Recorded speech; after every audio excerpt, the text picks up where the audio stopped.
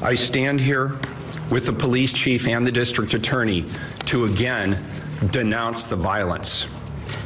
The tragedy of last night cannot be repeated. All of us must take a stance against violence. And it doesn't matter who you are or what your politics are, we have to all stop the violence. For those of you saying on Twitter this morning that you plan to come to Portland to seek retribution, I'm calling on you to stay away. You, of course, have a constitutional right to be here, but we're asking you to stay away and work with us to help us de-escalate this situation. And Portlanders, I'm asking all of us to do our part too. One death is one death too many. Join me in denouncing all violence. Let's pull together in the name of peace and humanity. We don't always have to agree, but we've long done so without violence. That's part of what makes this nation strong. Let's end this long, hard summer and come together and work to support and lift each other, not tear each other apart. I'm going to continue to work with the community on the historic changes that we've already made and have committed to making as we reimagine what public safety and racial justice can look like in our community, and we'll continue to do that work in the weeks and the months ahead. There's so much work to do, and I'll be intentionally engaging the public as we proceed to engage in that hard work together. Yesterday's events began with hundreds of cars filled with supporters of the president, rallying in Clackamas County and then driving through downtown Portland. They were supported and energized by the president himself. President Trump, for 4 years, we've had to live with you and your racist attacks on black people. We learned early about your sexist attitudes towards women. We've had to endure clips of you mocking a disabled man. We've had to listen to your anti-democratic attacks on journalists. We've read your tweets slamming private citizens to the point of receiving death threats. And we've listened to your attacks on immigrants. We've listened to you label Mexicans rapists. We've heard you say that John McCain wasn't a hero because he was a prisoner of war.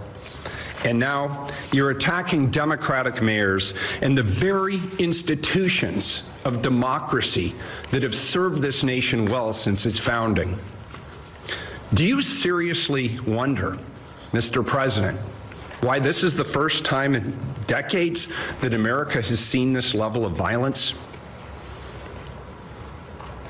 It's you who have created the hate and the division.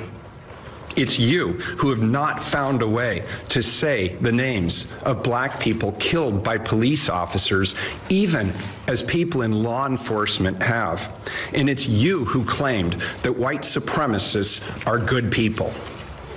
Your campaign of fear is as anti-democratic as anything you've done to create hate and vitriol in our beautiful country.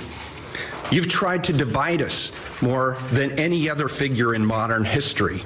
And now you want me to stop the violence that you helped create. What America needs is for you to be stopped so that we can come back together as one America while recognizing that we must demand that all people, black, brown, white, every color, from every political persuasion, pull together and hold all people accountable in stopping racism and violence, and we together are peaceful again under new leadership that reflects who we really are, we the people of this great nation. President Trump, you bring no peace. You bring no respect to our democracy.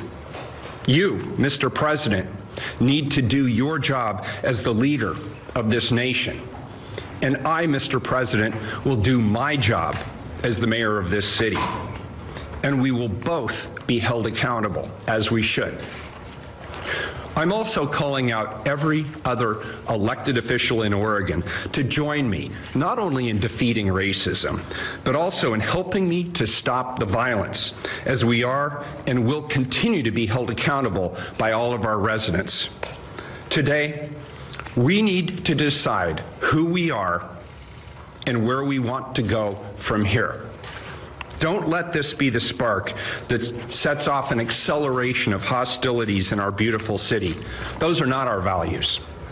What happened last night does not move us forward. It sets us back. I know the values of this community. I was born and raised here. I found my living here.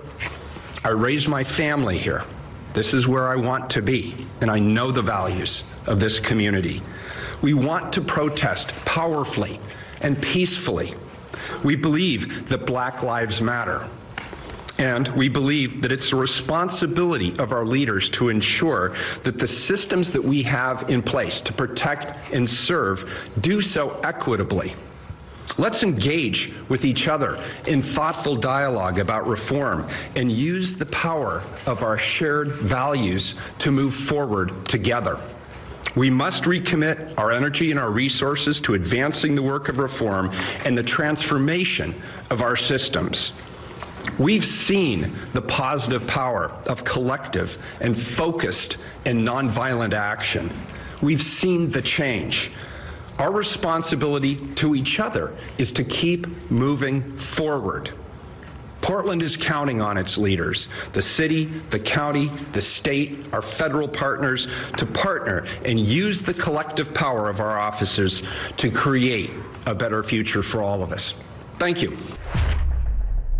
I'm Egberto Willies, host of Politics Done Right, an independent news program. I post several news videos of interest every day. I ask you so kindly to subscribe to my channel, and please leave me some comments. Thank you very much.